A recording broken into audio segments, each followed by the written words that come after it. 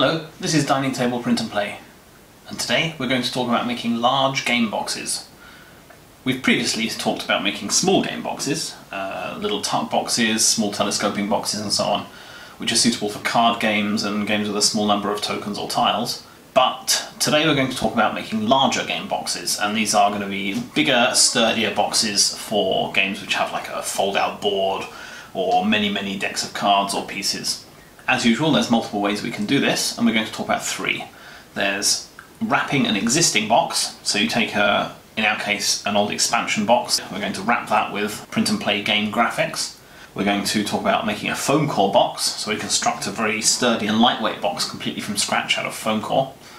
And we're going to talk about constructing a telescoping box out of thick card entirely from scratch that's large enough to store your full-size print and play games. First of all, we're going to talk about wrapping an existing box. So in my case, I have an old expansion box, and I've since taken all of the expansion parts out of it and they've gone onto the actual full game box. And it happens to be exactly the right size for one of my print and play games, and I've been storing it in that box, but at the moment it just looks like the expansion on the shelf and doesn't actually look like the game that it really contains. So I'm going to print out some graphics and wrap those around the outside of my expansion box, so that when I look at it on the shelf, instead of saying a starry box, it says Dark Star. I'll create this wrap as 10 different sections. 5 for the 5 faces of the lid, and 5 for the 5 faces of the base. Here I'm taking some artwork from the game and creating a rectangular area for, in this case, the back cover, using measurements from the box itself. Next, the rectangle is positioned over the artwork and the fill removed, so I just keep the cut outline. Now I'll add some text describing the game, and add some crop marks at the corners so I can delete the rectangle itself. If I left the outline, then it might show up if I don't cut it out perfectly, but I can line a rule up with the crop marks and nothing will show once it's cut out. The process is exactly the same for the front cover. In this case, the game has a front cover image I can use without modification, so I'll drop that in place and size it appropriately. Next, I'll create some rectangles for the short ends of the lid. Again, I start off with a rectangle the same size as the face of the box, which I've measured previously. We need some flaps to wrap around the corners to create a bit of overlap, to make sure there's no gaps in our design. So I'll add an 8mm flap to one edge, which will wrap around to the front of the box, and a 15mm flap to the opposite edge, which will wrap around inside the box. We also need a 15mm flap at each corner of the box, to make sure we get a continuous image all the way around. Now I can decorate my short ends with the graphics I want on the ends of the box. Next I create a new outline, colour it in one of the darker colours from the graphics, and make it very thin. Because there's several interior corners, I can't just rely on crop marks, but if I do accidentally leave some of this line when I cut it out, it won't be very visible because it's a very thin line and it's a similar colour to the box artwork. Since the box lid has 2 short ends, we can now duplicate all of this for the second end. Now we'll do the long sides and add a rectangle of the correct size. I'm positioning this over a copy of the short side so that I can extend both the flaps and also the background graphics to fit. Like this, the background graphics will definitely line up properly at the corners. At each corner of the box, we only need one flap to cover the corner, and I already put them on the short sides, so we don't need end flaps on the long sides. Now I'll decorate the long side panels as well.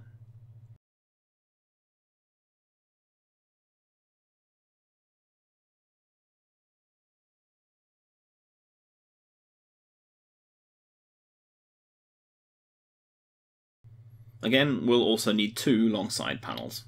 The process for the sides of the base is exactly the same, so I won't show it. I'm just going to use less decorative graphics, since I won't be able to see them when the box is closed. Now we've got all of that printing done.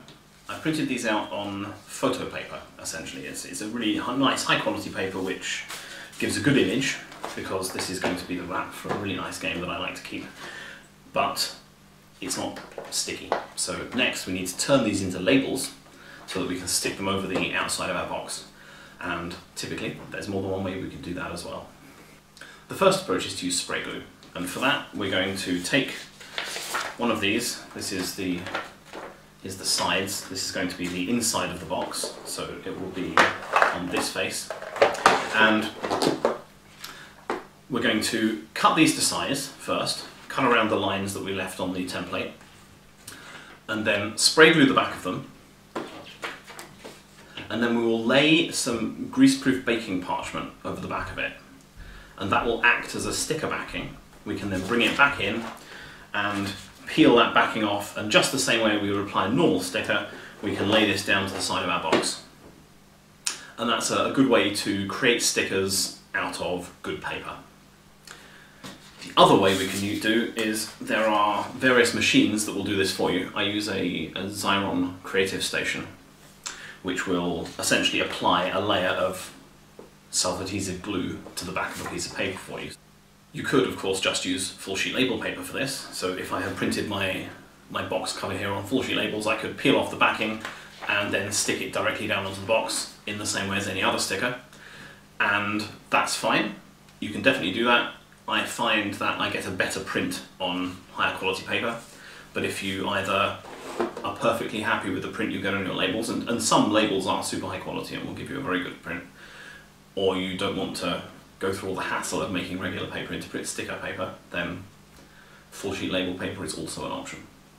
The first thing we need to do to wrap this box is cut out these panels. We're going to start with the end panels because, as we mentioned earlier, we need to have these tabs on the side here that will wrap around the sides, wrap around the inside and wrap around the underside of this box, in order that when we stick the sides and the bottom face on, there's no gaps. So we'll start off with these, and we're going to just cut them out as close to the lines as possible.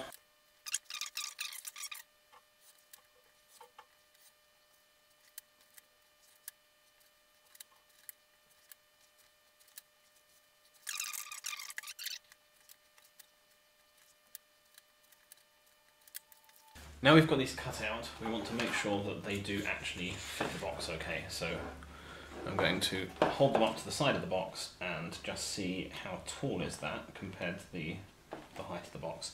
If they are close, or especially if when we do this we catch the edge of the wrap that will become a label, then it's worth trimming these at a slight angle, just angled inwards, because like that they won't be easy to accidentally catch with your finger and peel off at the edge of the box.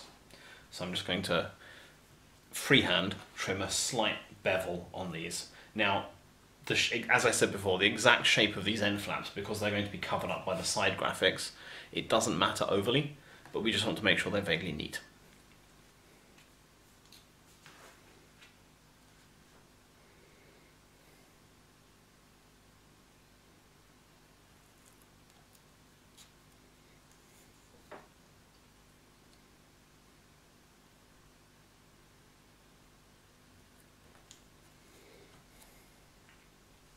Is lay down an old flyer, newspaper would do, whatever, something clean. We want to place these near enough together that we can get our bit of baking paper, and it covers all of them, because this is going to be our sticker backer.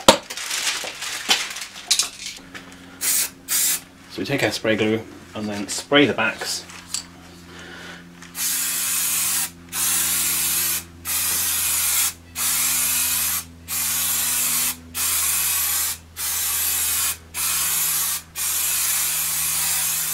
Don't forget to empty the glue afterwards. Then we take the baking parchment and lay it over the top.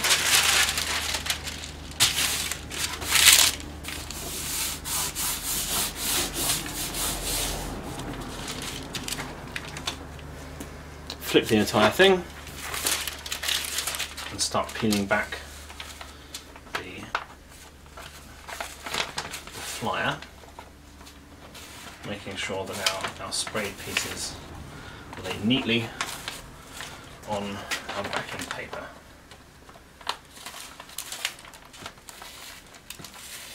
Unfortunately the glue gets down the sides a little bit and picks them up a bit, but there we go. These now work more or less like stickers. Now we quickly divide these up. Don't need to be very precise here, just as long as they're separate. Bear in mind, this won't last forever. We need to use them relatively quickly, and as you can see, it doesn't stick down to them quite so firmly as it would to regular sticker paper. However, it still gives us something which is a lot closer to the sticker experience. So we can stick these onto the end panels of our box, make sure they're the right way up, and we want to lay this in position. We want to aim for these gaps here to be in line with the corners of the box, and then stick it down, make sure we're still aligned at the other end, and then start to peel the backing out from behind it, keeping that other end lined up the whole time. Smooth that down, and then we can wrap these around the corner. Make sure that's nicely pressed down so that it's good and secure. Same down here, we should have no bubbles all the way down. And then we just want to fold this tab into the inside of the box. And then we flip the box over and just stick this lip down onto the back of the box. And this bit, you want to make very sure that you do as well stuck as possible, because it's not very long, and it's not very long on purpose to make sure that we don't actually pop the back off. But it does mean that you have to be very careful to make sure it's stuck down. Use a good spray glue, and this is nice and firmly stuck on. So I'll just quickly do the other one.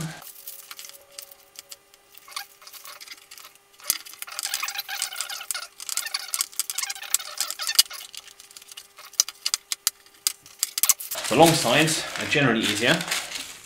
The trick is you need to line the graphics up with the corresponding points on the faces. So what I find easiest is to peel back the sticker at both ends, but leave it in the middle. You want at least one of these at an angle so that you can actually get the sticker out from underneath when you're done.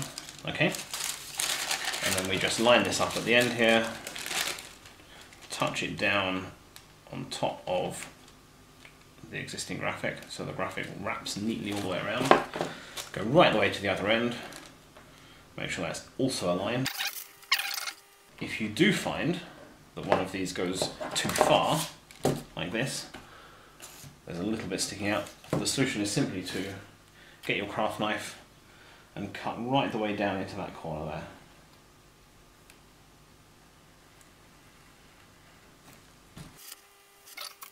Now we've stuck it down now we've theoretically stuck it down at both ends. Firm that down both sides. Just pull the backing paper out from behind and smooth it down all the way along. Again, you want this really, really firmly down, and then drop it around the back. And if that's gone well, you should find that between them the corner there is completely covered up and the original graphics can't be seen any longer. You might find when you do this that this corner doesn't quite stick properly because you've got too many layers of the sticker going. If that's the case, take your knife and very lightly miter it. Just cut a diagonal from the point where the two stickers meet on the inside to the point that they meet on the outside, and just trim that off. And then lift up this bit of sticker, and again, get rid of it.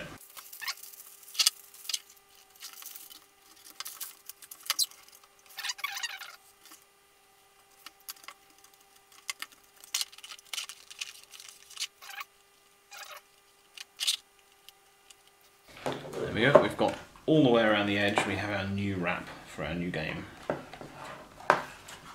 The other way we can do this is with a machine such as this. This is the Xyron Creative Station. There's actually another model that's been released since this one. And the upside of this is that it's very easy. It's not quite so fiddly as the spray glue method, and the results I think are a little bit better most of the time. The glue it uses is really good. The downside is that the cartridges for it, which is this thing with two rolls, one of backing paper, one of, in this this case laminate and glue, are pretty expensive. And we have our back on some peel back sticker paper.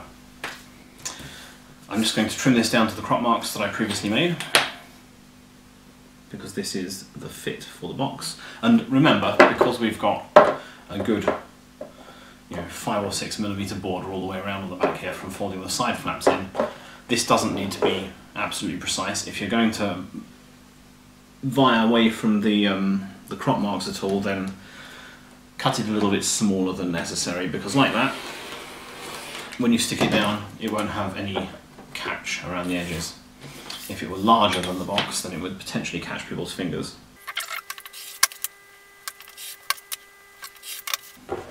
Now this is the right size to be stuck onto there. Double check. If it is too big, then trim it down a little bit more. It isn't, this one's fine.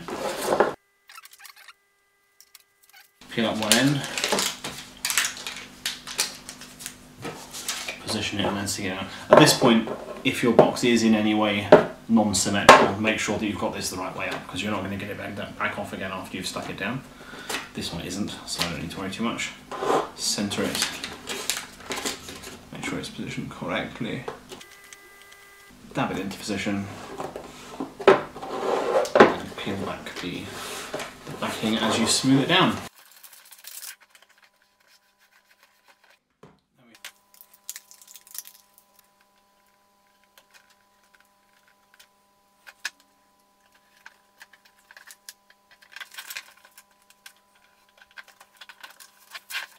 We have it. We've got our box back, our box lid. We can put them together to make this something that's only a few company logos and awards or whatever away from a commercial game box. One relatively easy way to make a sturdier box for your games is to use Foamcore, and this is a sheet, as the name suggests, with a core of plastic foam and then a card facing on either side. And you can buy it in different colours. Black is a common favourite. You can also get it in white fairly commonly, and less commonly in various other colours. It's a little bit tricky to work with because you have to make sure that you use a very sharp knife. So before we start, I'm going to change out for a brand new knife on my craft knife here. And it doesn't really work very well with rotary cutters or any other cutter that pushes down. You need to slice through it to get a clean cut. But once you've worked out how to cut it, then it forms a pretty sturdy box. It's very lightweight, unlike heavy cardboard. It's pretty rigid and secure, and it will hold your pieces very nicely.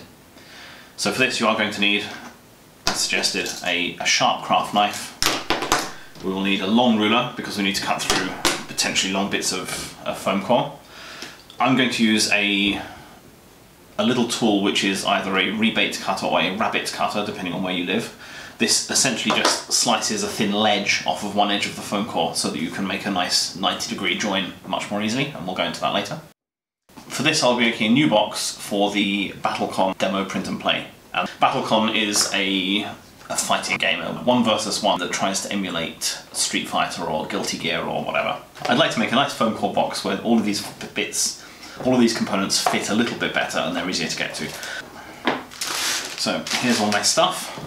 First thing we need to do is get it together in a rough semblance of how we want our box to be laid out and work out how large our box actually needs to be. So first of all I need to work out how I'm going to lay all this stuff out in the box.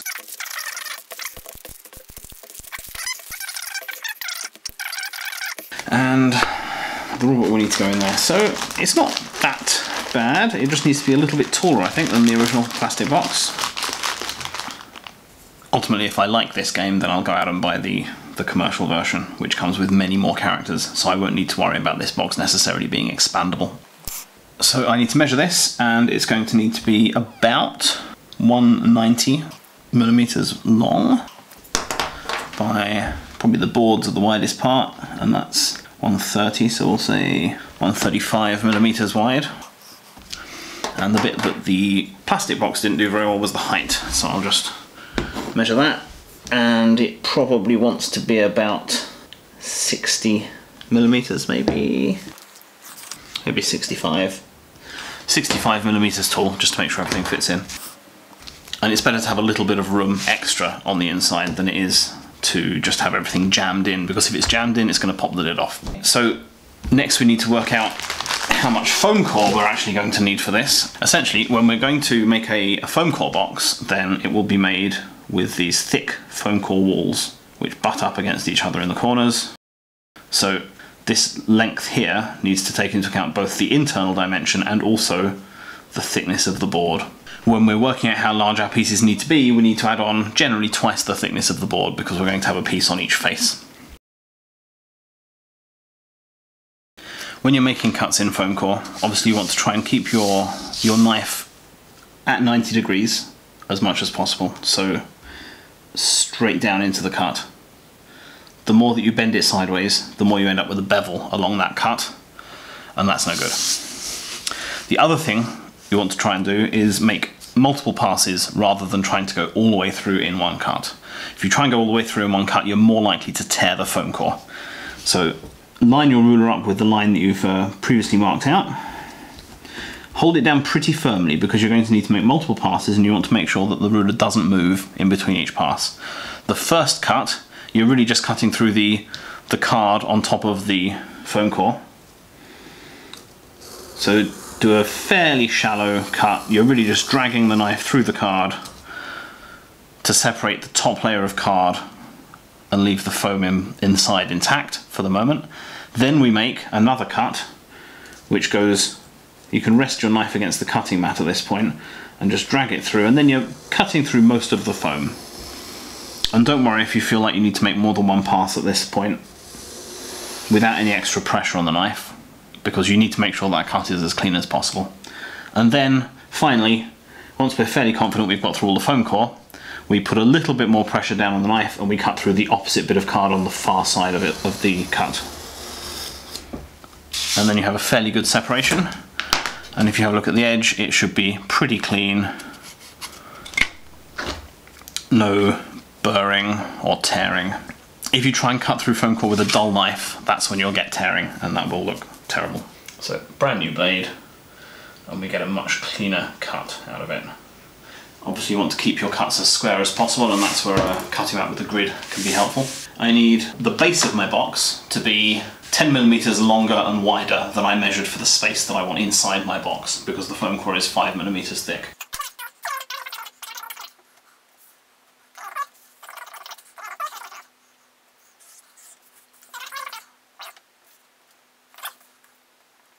I'm doing all my layout here with just a mechanical pencil because it shows up particularly well against the black foam core. You may prefer a pen if you're using white foam core. Now you'll notice I've drawn this line a lot further down than it necessarily needs to be, because I also need to make two sides for the box exactly the same width. So I'm using the same 200 measurement.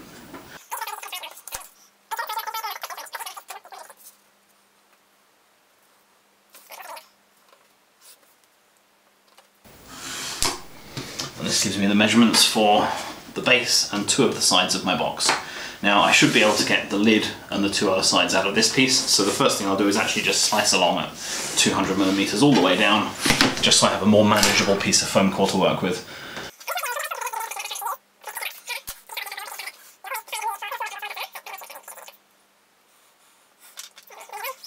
I'm just going to flip this around so that wherever possible I keep the knife running along the waist side of my cut.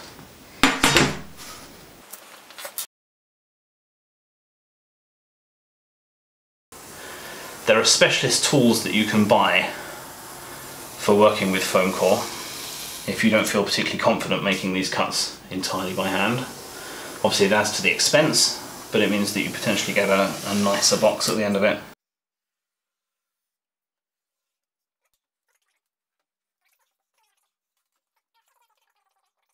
I'm just going to check that they're still square, because it's worth making sure that at this point before you get too far. If you're not sure, and if you don't have a grid on your cutting mat to reference against, one easy trick is just to measure the opposite diagonals of a rectangle. So if I measure from this corner to this corner, I find that I have 247 millimeters, and I should find that this diagonal is exactly the same, and it is.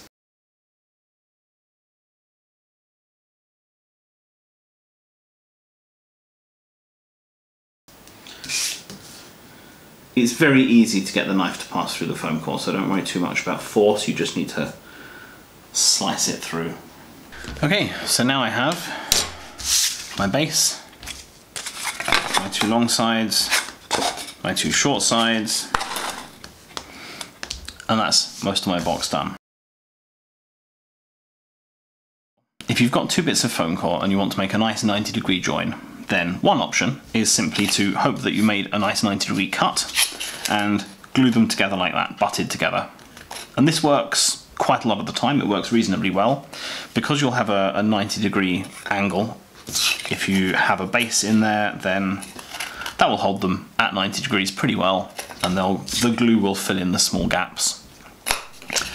However, if you want to make a neater and more precise 90-degree cut, then it's nice to have a rebate in one edge, and this is essentially, you can buy tools such as this, which will literally, you just run them along the edge of the foam core. There's a razor blade held inside at a precise distance from the edge of the tool. So if I run this along the edge I want to join, it provides a nice cut. This cut slices through the top layer and some of the foam, but doesn't go all the way through. And then I can use the other side of the tool, which has another razor blade inside, but this time it's much closer to the fence of the tool. And then I run this along to just slice this section on the edge off.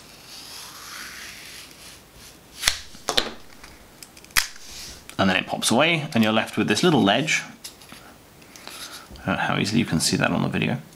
You're left with this little edge, which you can then slot another bit of foam core into, and it forms a nice 90-degree join. The bonus here essentially is you've got two gluing surfaces, because you've got the surface on the flat back of the card here, and then you've got the foam edge here. And because you're putting glue on both those surfaces, it will be a twice as strong a join, essentially. The other nice thing about the rebate is that it holds the joint at a much closer to 90-degree angle more naturally, because the tool will cut this edge at a perfect 90-degree angle already. And as an added bonus, it kind of covers up the edge of the foam. So rather than having an exposed edge, if you do a butt joint, if you use the rebate, then it covers it up with the edge of the other bit of foam core. So you've just got this tiny little gap down the edge there, and it looks a lot neater. However, if you don't have one of these tools, it is possible to do the same thing just by hand. It's a little bit fiddly. We just need to measure 5 millimeters in, because that's the width of our foam core, and draw a line 5 millimeters long from the edge. And that's the line we're going to cut our rebate along, or our rabbit. And when we were talking about making clean cuts in the foam core, you'll remember we had first one cut to slice through the card, then another cut to slice through the foam core itself, and then a third cut to slice through the far end of the card. And essentially we're just going to do half of that. So we'll keep our blade fairly shallow and just cut through the top layer of the card first. And again, you want to keep your knife as close to upright as possible, don't tip it from side to side. So we've just cut through the card, then we do another cut. Don't put any pressure on the knife, because if you put any pressure on the knife, you'll be more likely to cut through the card at the bottom layer. So just lightly stroke the knife over the top. It will pass through the foam core itself very easily, but not easily through the card. And once you've done that a couple of times, you should actually have a cut very similar to the cut that the rebate left. Now, cutting the back edge, which the rebate cutting tool does for us, is a lot trickier with a knife. So in actual fact, it's easier to just tear away at the top layer of the foam with your fingers. And if I just show you what I'm doing here, I'm picking the foam out with my fingernail. And you can see that I've got the back edge of the rebate there, so I can start to pull the foam off of the base card. You won't get quite so clean a joint like this, but it is a lot stronger still than just doing a butt joint if you're willing to put in a few minutes of extra effort. And the foam comes relatively easily away from the card. It is possible, if you're being careful, to peel the card off of the foam core. And then you can, if you want to just be sure, after you've got rid of all these bits, you can just run the flat of your knife along that in a scraping motion to get rid of any extra bits of foam that are still stuck to the base there.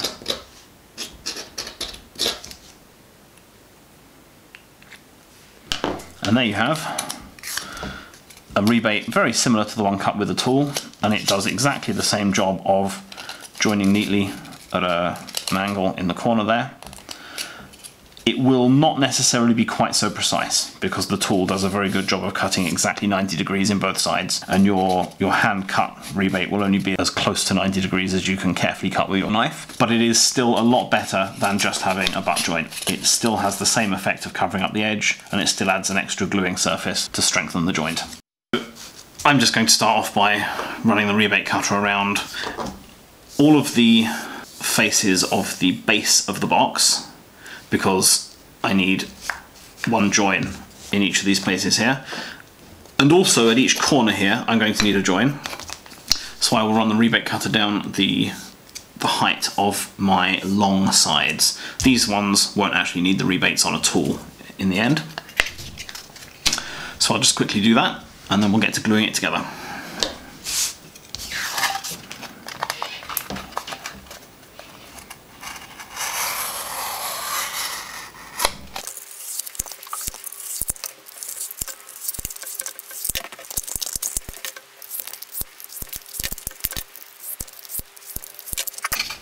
As you see, that made easy work of all of those cuts. I now have all of my rebates ready to glue up, so I would definitely recommend one of these if you're going to do a lot of Foamcore boxes. Now, when it comes to gluing this together, depending on the glue you're using, you can potentially just put the glue in, stick the pieces together, and leave it, and it will be fine. As you can see, this stands fairly well together until you knock it. However, it's a good idea to reinforce your joints one way or another, because it makes for a more secure joint. It makes sure that the two pieces don't move while waiting for the glue to dry, and we will discuss a couple of different ways of reinforcing your joints while they're drying. I'm going to be using this particular glue. This is Aleene's original tacky glue. This is apparently America's favourite craft glue, but I have absolutely no way of verifying that claim, so I'm going to assume they're lying. Because this is particularly thick, I find it useful to use a little desk tidy, stand the glue in it upside down like this, with the cap on obviously, and this makes sure that it's already all in the cap. I don't have to sit there shaking it in order to get the glue out. Depending on your glue, you may or may not have to do something like this. What we're going to do is we're going to work our way around the box and glue one side in at once. So we will first line up and glue in one of our long sides, and then we'll use the L-shaped 90-degree reference we've got now to glue one of our shorter sides in. Then we'll go around, glue another long side onto that L shape. Like that, each side that we glue on is reinforcing the one that we just glued, and it will keep our box more stable while we're actually gluing it together. The first way we can try reinforcing it is masking tape, and this is the method I prefer. So for this, we just take a couple of lengths of masking tape and stick them down to the side of the join that the rebate is cut into. And this is relatively important because you don't want to crush that rebate later on by pressing down to stick the other half of the masking tape on. So we stick it down fairly well to this side, and then essentially we're going to put our glue in, put the thing together, and then stretch that masking tape up and stick it to the back side to keep the joint together. And this works pretty well. Masking tape is a little bit stretchy, so it allows us to hold the glue fairly strongly. We simply run a bead of our glue down right into the corner there. You don't need a huge amount, but you also don't want to skimp on it, because if there's not enough glue in the join, then it also will not stay together. And if you've been using a rebate cutter, then you'll have all these little bits of Foamcore stick left around, which is actually really good for smoothing the glue into the corners. If you don't, then a little bit of card will work just as well for this. You want to make sure you don't have any built up along the edges. It might be worth running your finger along just to make sure that you don't end up with glue squeezing out onto the sides. And then once you've got your glue fairly neatly applied, you'll learn with practice how much you need to leave in before it squeezes out. Hold your other piece into place And then now we're holding this together, we stretch the masking tape around, stick it down, and that will hold the glue joint together well enough for it to solidify pretty well. An alternate method, if you don't want to use masking tape, is dressmaker's pins. And this is a favourite of a lot of people, and some people even just leave the pins in after they've glued the joint together. I'm not going to do that. I'll make a joint with the dressmaking pins so you can see how it's done, but I prefer to take them out afterwards. I don't like the sort of riveted look that they give. And also, you know, I only have so many dressmaker's pins. Sometimes I need to make dresses. So in this case, we simply glue the whole joint together and stab the pins in through the edges of the joint afterwards in order to keep it all in place. So same deal with the glue. We just need to run a bead down the inside of this joint. And because we're joining two faces this time, we need to glue both of them at the same time. Take our smearing stick and then place our end panel in place. And then this time, because we're using the pins, what we need to do is take a couple of pins for each side and push them through the end of the card where we've made our rebate and straight into the foam core. So I'm literally just pushing that in. I'm sighting down the top to make sure that it's not going to come out the side on the inside. I'm just pushing it, and it fits into the foam core pretty easily. You can leave it a little bit stuck out if you want to make sure you can get it out again later, because just having the pin in there in the first place will hold it well enough for the glue to dry. If you want to keep it in there, it's a good idea to push it all the way in at this point to make sure that the pin is effectively glued into position as well as the foam core. And 2 per face in my experience is perfectly fine. You only need to hold it while the glue dries after all. And then we'll just work our way around the box. When you get to a place like this, you've got your L shape you're going to glue onto. We need to put 1 bead of glue on this piece and then 1 bead of glue on this piece, because it's always easiest to apply the glue inside that groove. I left it the wrong way up. This is why you keep it upside down.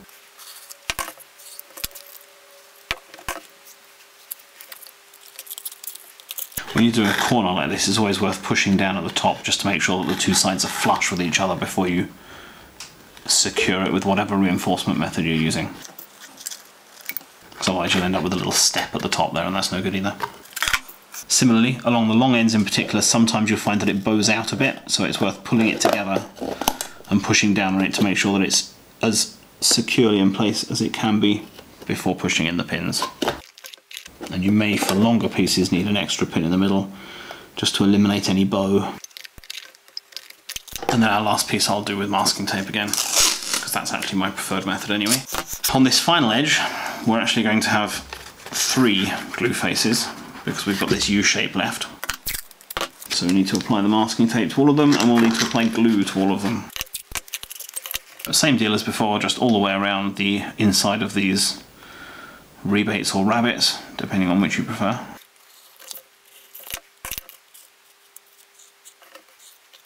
I'm just wiping the excess glue off on this bit of notepaper. Same process as before, just stretch the masking tape around the ends here. And there's our box. Now, when your box is all dried up and it's time to remove the masking tape, you don't want to just rip it off.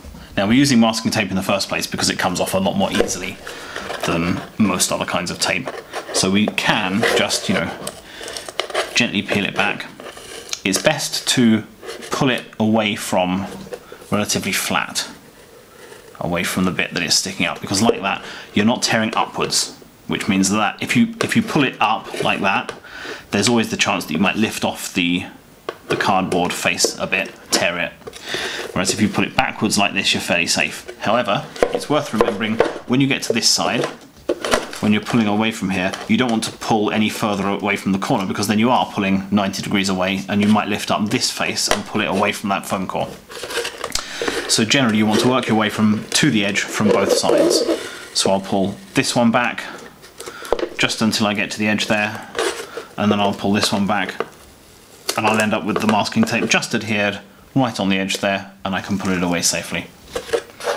Now, you probably don't have to be that careful about it, to be honest, because masking tape doesn't have a great deal of stick.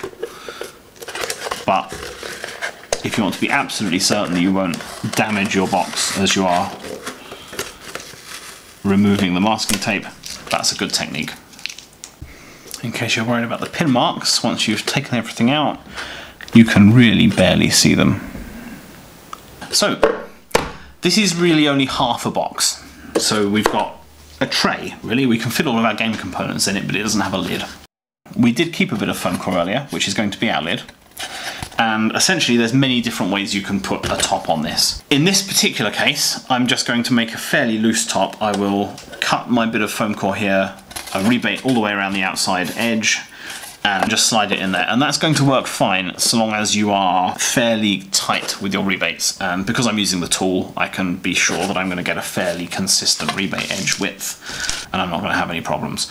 If you're not so confident about that, you might want instead to make a thin card telescoping box, half of one, similar say to the ones in the small box video previously to this one. You may want to make half of a thick card telescoping box and just not bother making an entire thick card telescoping box, and there'll be one of those at the end of this video. You just need to make a lid one way or another, essentially. I saw a quite ingenious one the other day where a sheet of cardstock had been folded around 3 sides and glued together at the corners to make a nice sort of half of a telescoping box lid, and then the last flap had actually been glued down to the end of the Foamcore so that you could hinge it up and lift open the box like that and get at your game, which looked pretty cool. But for this one, I'm just going to trim this down to the right size, and then I'll put a rebate all the way around, and that will be my box for this case. One thing to bear in mind when you're doing this is that because if you look very closely at one of these rebated edges, there's actually a little tiny bit of foam still in there.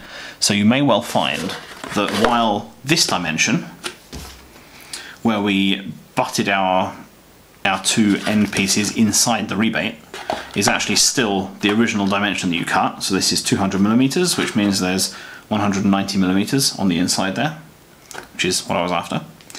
This side, this way, is actually ever so slightly larger. So rather than the 145mm I cut, it's actually now 146mm wide.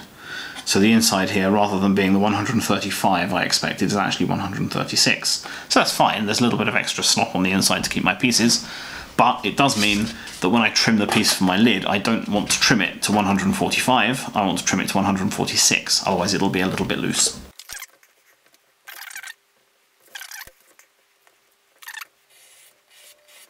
So this board is now exactly the right size in both dimensions to fit on top of my box here and become a lid. And the simplest way to do it is simply to cut a rebate all the way around with the same rebate tool we used before.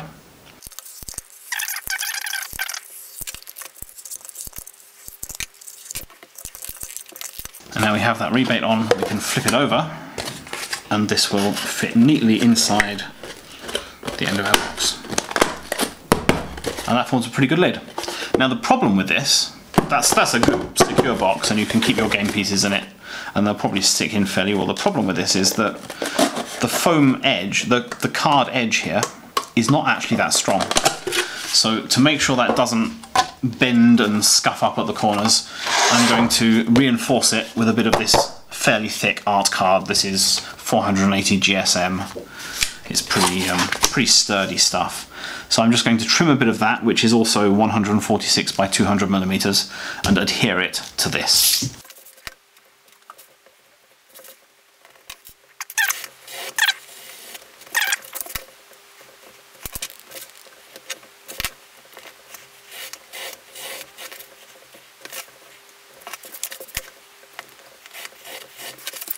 So now I have a bit of this, which is just the right size to make a lid for the top of this. There are many different ways you can do this. I'm going to use spray glue. So essentially I will take a length of masking tape, stick it down to the inside of this rebate, and this is going to become a hinge.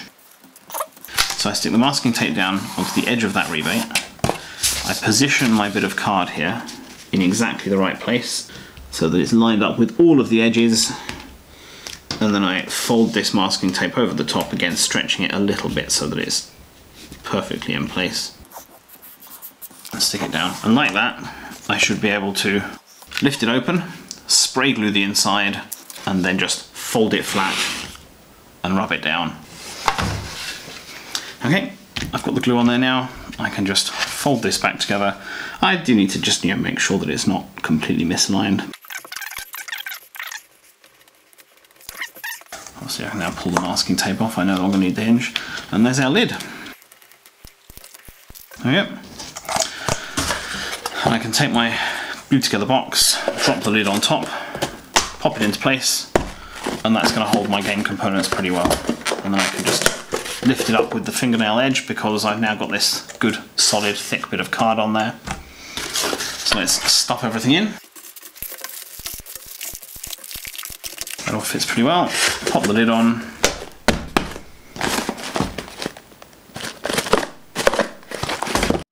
And I'm just going to take my corner rounder here and just round off the corners of this so that they are slightly neater, and also to prevent there being any chance of them catching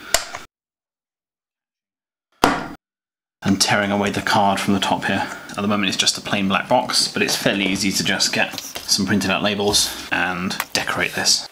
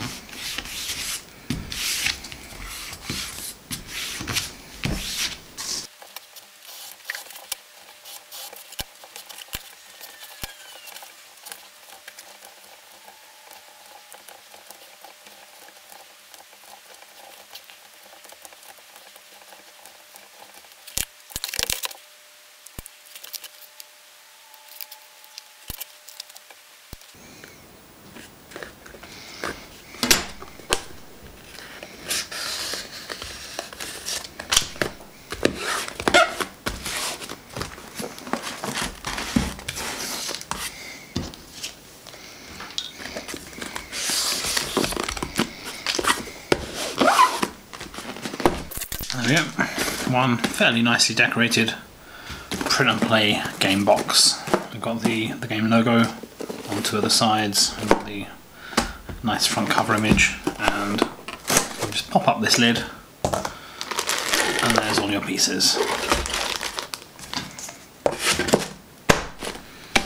And when I do finally give in and buy the large box commercial edition of Devastation of Indians, as opposed to just playing the demo, then I will be quite happy to pass this box along with its contents to a fellow gamer and see if they like the system too.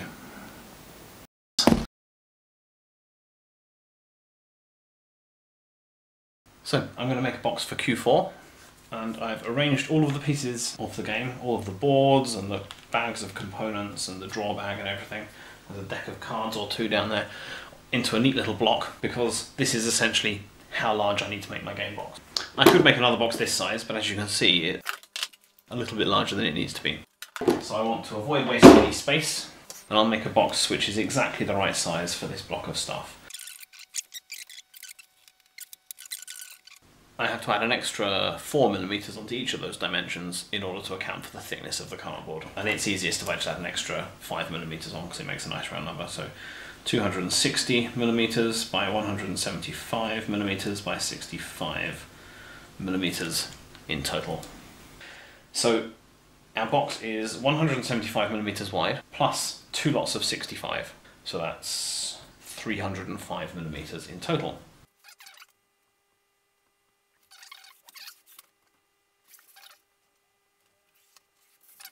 It's 260mm this way, plus again another 130 for the two sides. 390.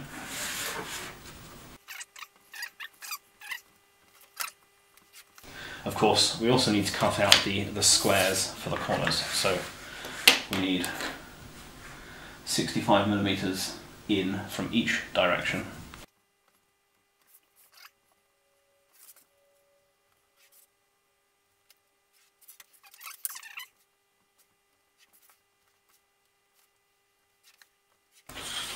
And there we have the layout for our bottom box. Now this bit and this bit, and this bit. These are all gaps because we're going to fold those up to form the sides of the box. So we'll cut those out in there. So make sure the entire bit of cardboard is actually on your cutting mat, otherwise you will mar up the top of your surface and you will not be a very popular person.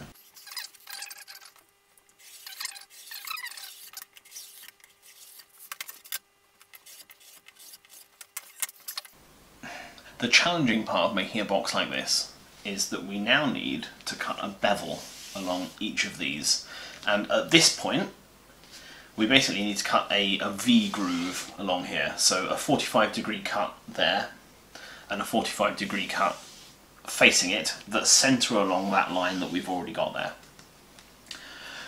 And this is not something which is amazingly straightforward to do, unfortunately. The most straightforward is by using a tool such as this, which is a mounting board cutter or a mat cutter, depending on whether you're American or not. And this is, it cuts a 45-degree angle. It's got a blade sticking out the front. I've actually modified this one so that it's got a front fence so that I can run it along a ruler, and I'll put a video up separately of how to construct that front fence, how to measure it and get it right. And that's specifically for trying to cut V-grooves for board game boxes. However, these things are cheap and rubbish and they still don't work very well.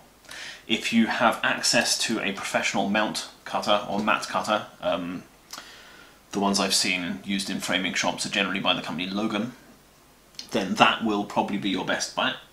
Otherwise, I'm afraid you're going to have to learn to cut a 45-degree angle by hand by placing your ruler next to the cut you need to make and running your knife along it at an angle. The good news is it doesn't have to be perfectly 45 degrees. The bad news is that the more you mess it up, the more grey board you go through. So I need to lay my ruler along the line that I've drawn, which is going to be the edge of my box, the corner where it stops going along and starts going up. And I want to put my 45-degree cutter down and just slide the blade forward until it dives a little way into the cardboard. And then picking it up again, I'm going to run it along, keeping my finger pressed down on this blade carriage to try and stop it deflecting as much as possible. And I'm just scoring the top of the cardboard slightly at this point. Then I extend it all the way, make sure there's no fluff on it, because unfortunately it half cuts, half tears, and then push it down the ruler, same line, same pressure on the blade, this time cutting nearly all the way through the grey board, right to the end, and then remove the fluff, retract the blade. And then I need to, and at this point I have a 1/2 of my 45-degree V cut. So I need to flip the card around, place the ruler down exactly the same line, because the whole point of this procedure is that we have our cut centered along that line. And then I'm going to do exactly the same process, but because cutting through cardboard makes this quite blunt very quickly, and I've already cut 2 cuts in this direction, I'm now going to cut the other one in reverse, essentially, so I'll pull it towards me. Same procedure, I'm just using the other half of the blade. So I will lay my ruler in position,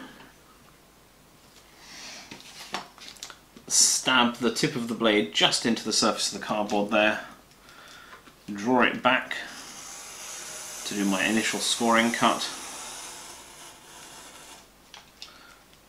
pull off the fluff very carefully so I don't cut myself, and then push the blade all the way out and bring it back along the same line, cutting full depth. And now we should be able to just, yeah, there you go, pop out that V, sweep away all of the debris that's been torn out rather than cut, and it has left us with a fairly good V groove. So here's the edge, and you can see that it's got a central line, and trust me, that is roughly where my pencil line was in the first place. We have a 45-degree angle on this side and a 45-degree angle on that side. And obviously the intent here is that we can fold that up and it will bend along that line and form a nice 90-degree once it comes together. Realistically, that's not going to happen, and we'll go into why later. But it's a good start towards making a sturdy box. Now we just need to do that 3 more times. The downside is that this is the blade that I used to make that cut. I've taken it out and it is already getting a bit dull. So if I take a scrap bit of cardboard here and I try cutting up here, I get a fairly good slice into the card. If I try cutting down here, it's much harder to get into the card and it tears, because just from that small amount of cutting I've already dulled the tip of the blade in the last 3 or 4 millimeters there where it actually cut into the card. So I need to sharpen it, and because it's such a tiny blade and it's made out of such rubbish steel, that's actually a pain in the ass. The first step is I'm going to take a Sharpie, any old marker will do, and I'm just going to draw all over the bevel of the blade with it, because like this I can see which bits I've already ground away with the sharpening tool and which bits I haven't. And essentially I just need to make sure that I regrind the very edge to be sharp again. I'm using a tool like this. This is a diamond covered rod. It's round on one side, flat on the other. I'm just using it to grind away that cutting edge as much as I can, as neatly as I can. I'm trying to keep the flat of the tool roughly at the same angle as the bevel, and I'm using the black of the Sharpie there to help me decide when I've done that.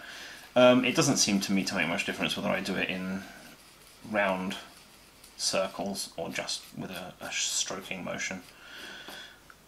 But one way or another I want to grind away at least the Sharpie on the front there, and I need to keep my tool as close to flat as possible to do that, because the more I cut at that, you know, the more steep the angle that I grind it at, the more I'm actually going to be blunting the blade rather than sharpening it. The point is to get this to as acute an angle as possible between this face and this face. So now I just do this on the other side as well, because I'm going to use that as well. Same procedure, trying not to damage this side while I do it. And realistically we don't need to sharpen the entire thing, it's only the last 6 millimeters or so up this end that actually gets used. Lastly, we flip it over, and we just have a few strokes across the back, because this will have curled a slight burr up on this face. So if we just run along the back just a couple of times, just to make sure that burr is taken off, then that is as sharp as we're going to get that tool. So, the alternate way of doing it is with a craft knife. And the problem with using a craft knife is that it's very hard to actually measure exactly where you're going to put this cut. So before I start on a craft knife edge, I'm first going to use the knife to just make a tick, just cut right the way through the card where the line is at both ends. And that means that after I'm done, no matter how well my bevel went, I've definitely got that reference mark there to actually cut these side bits off and make sure they're the right height and width. So the tricky part when using a craft knife is that your ruler will be raised off the table and you're going to be resting it against the ruler, so there's some geometry to do essentially. So first of all we take another ruler and we measure how high off the table our first ruler is, and this one sits 2 millimeters off the table. My cardstock is 2 millimeters thick, so I need the point that the knife enters the card to be 2 millimeters back from the line I need it to cut up to. Because that needs to be 2 millimeters back, my ruler, which is also 2 millimeters tall, needs to be 2 millimeters further back than that. So I need to make a mark 4 millimeters either side of the line, and that's where my ruler will be lined up against.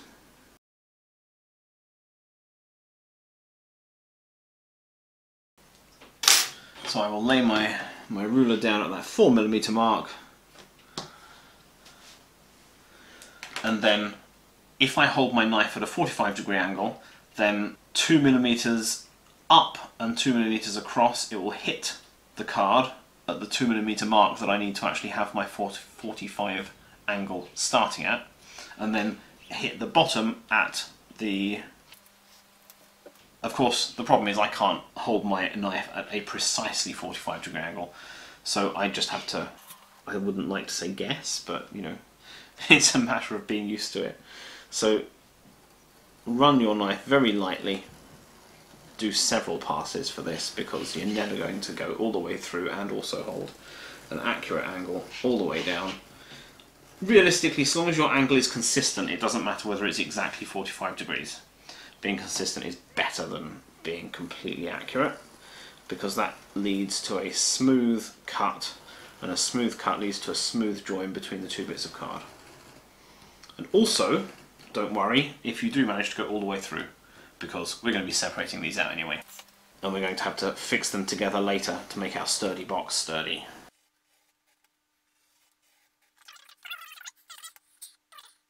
And again, I can use the 2mm ticks I made on the card as a guide for what angle to hold the blade.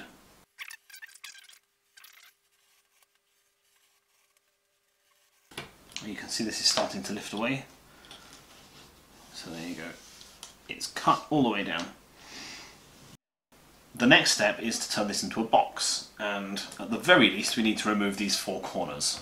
Personally, I recommend removing all 5 parts, separating all 5 parts out from each other, because I find that if I just fold over the edge it will tear and crumple and not look very good. So I'll demonstrate with one of them. This one's already got a cut part way down it, so folding over should be easier. It will go to a certain point, but then you'll start to see tears. If you can get away with folding like this, then that's great, because it adds a little bit of extra strength to your corner. But as you can see when I put it back, it's torn the face of the card a little bit all the way along in an uneven pattern. So if you can get away with bending all 4 sides up, then that's great. If you can't, don't worry about it, because we're going to reinforce these joints anyway. So at the very least we want to take our knife, and it is easier to do with a knife, and cut out the corner pieces. The squares at the ends that we just don't want at all. These are a complete waste, and we're going to get rid of them.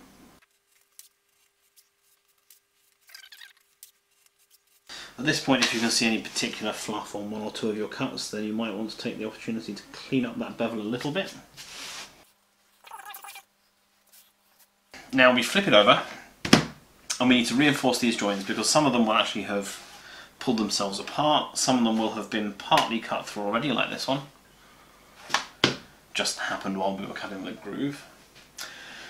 And a great material for reinforcing the backs of these joints is gum tape, and this is used on picture framing to seal in the back of the picture to prevent bugs and so on from getting inside the picture frame underneath the glass. And essentially it forms a hinge like this. So this is the gum tape, and it's really strong. This is just a test I did earlier on with a bevel on the inside. I can't pull that apart. I'm actually putting really hard on this. It doesn't lift up easily, even though it's just held on with gum. So we're going to use this to tape up these 4 joins, just to make sure that they are nice and secure, and also to tape around these corners to secure them for the first time. This is the brand that we have in the UK, Gum Strip Sealing Tape. There's possibly others by Butterfly. This one, as you can see, cost me nearly £3 whole, which is not that much for something which is so cool. Pulls out in the middle, presumably because otherwise it would never stay together. And you literally just want to roll out enough to cover one of these edges. Cut it with scissors. It's just like brown paper at this point. Moisten the back, and you can do this by licking it or by having a little dish of water or whatever.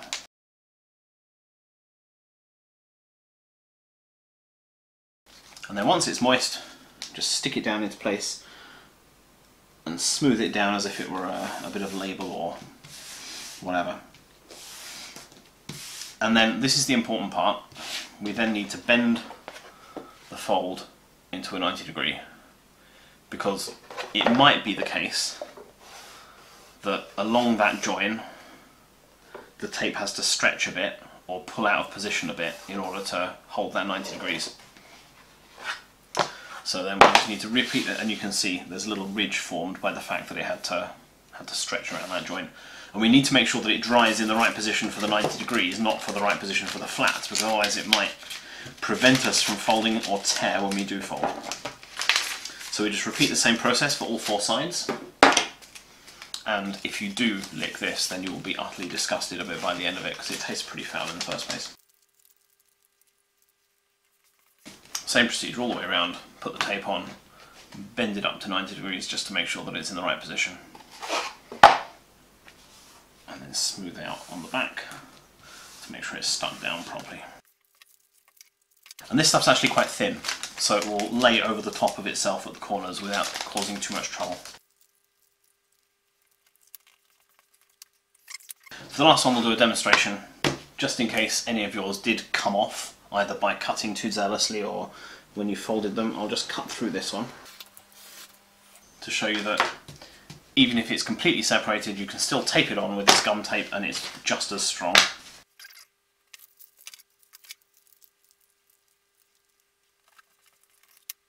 There we go. And it's just the tape holding that on now. So now we've got all of our sides up at taped 90 degrees. We just need to put a little bit of extra tape around each corner to hold them together at the corners. About 3 or 4 centimeters, 1.5 to 2 inches on each side. And then we'll just lift up the sides, put the corner into place, and smooth the tape around it. And then just work your way around the box, do 1 corner at a time.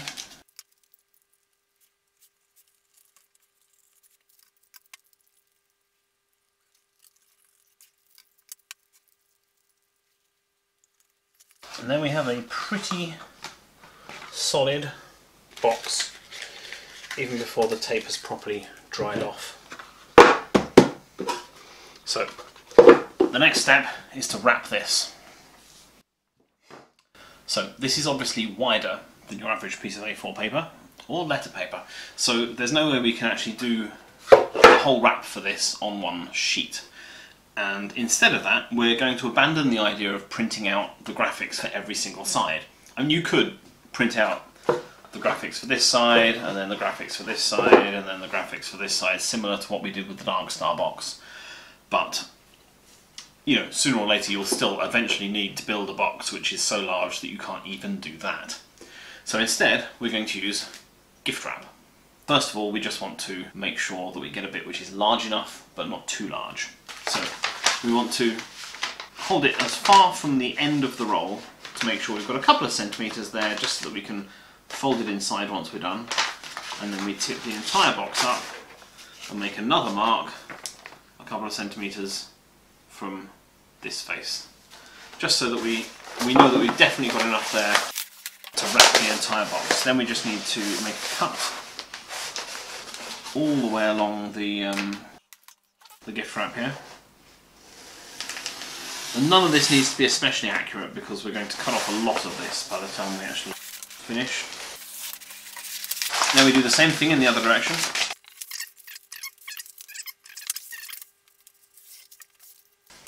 Now,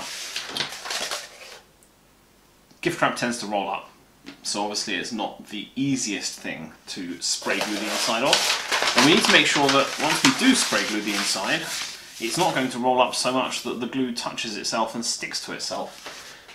There's probably several ways to do this, but the way I'm used to doing it is to take a plastic lid, and this is around about the same size as the base of your box.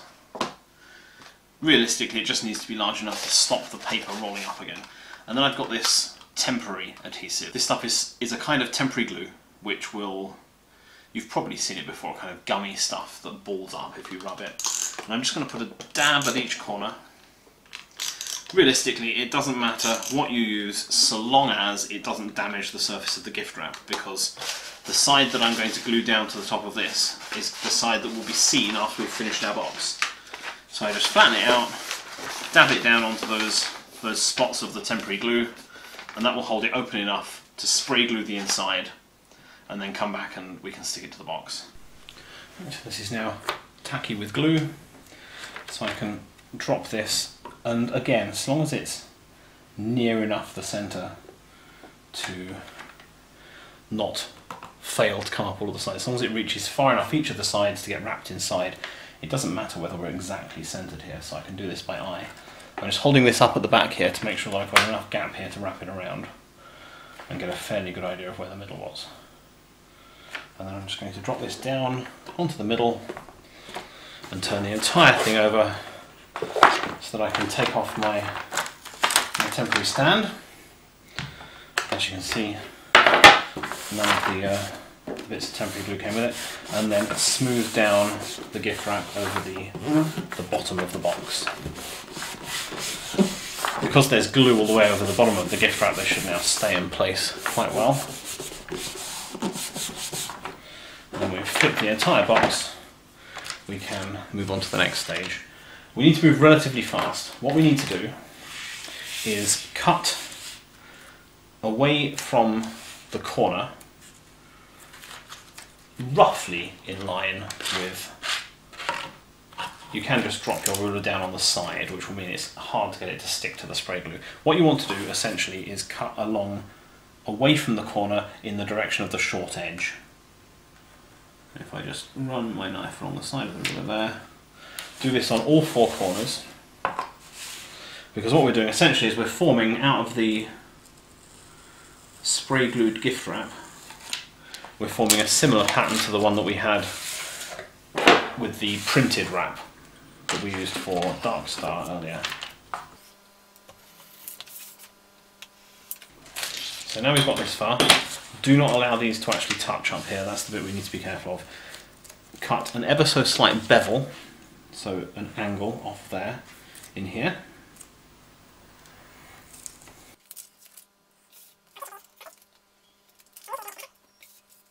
Unfortunately, it's not easy to get a ruler in there. If you do have a very small, thin ruler, you can possibly do the same thing that we did before, but be careful to only lay it down on edge like this. If you lay it all the way down, then obviously the spray glue will stick to it. So now we can fold this side up, the short side, and often it's actually easier to tip the box down onto it because you've got a nice solid flat surface underneath it. Drop the box down neatly, and then you can flip it over and rub the paper down onto that flat side. And then fold the side flaps around there.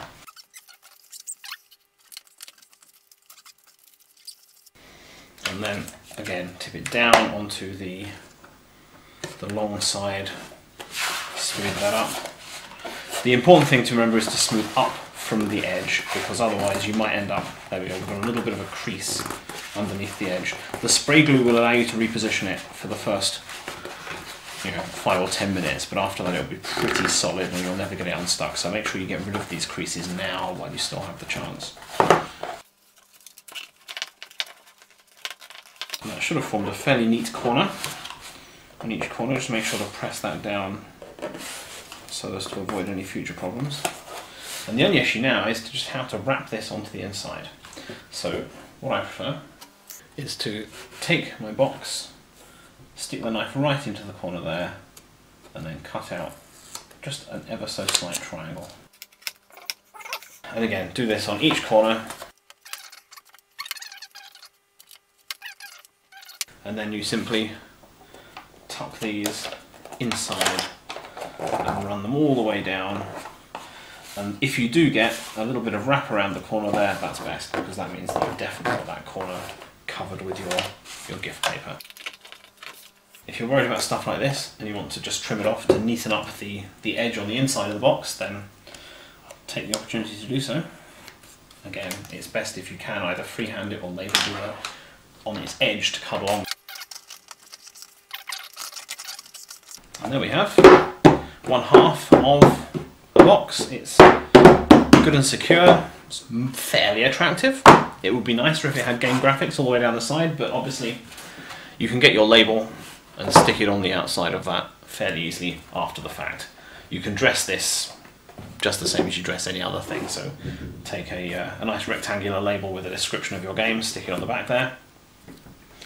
And then we just need to make another one of these, which is exactly the same, just ever so slightly larger. Now we've made this one, it's a good idea to measure it and use those measurements for the next box.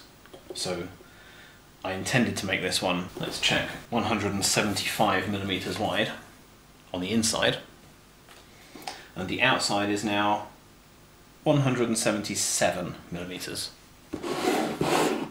Just check it's the same at both ends. Yep, 177. So if I try and make the inside of my upper half 178, that should fit in nicely.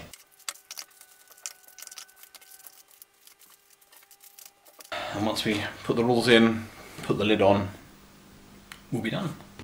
I managed to completely lose the footage of finishing off this box, but here's a couple of photos.